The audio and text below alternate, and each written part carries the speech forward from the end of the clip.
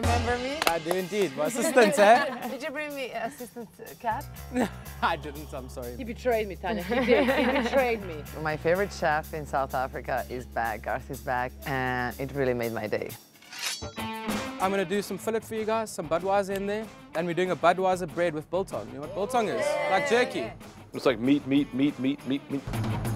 Protein fiesta.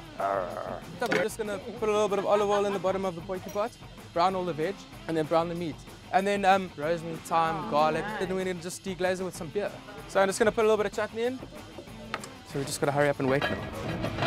Let's make a Budweiser bread. Do you have yeast?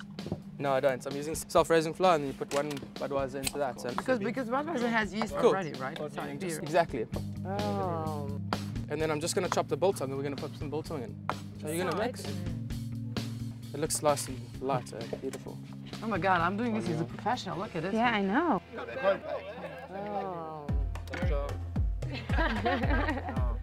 Oh.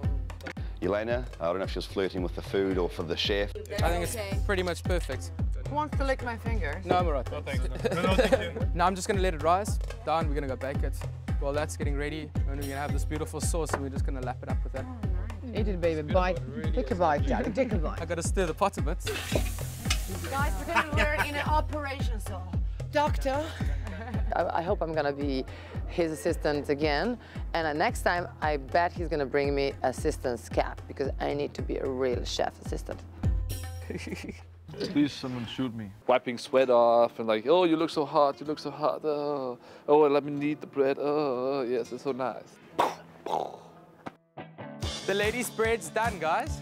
Oh, excellent. Whoa! So you see what it looks like? Oh. Wow. So it's ready, guys. See how thick it's got? It's like a stew. Thank you. Yeah. The food was remarkable. And let me tell you something, this chef did convince a French guy to use more beers than wine for cooking.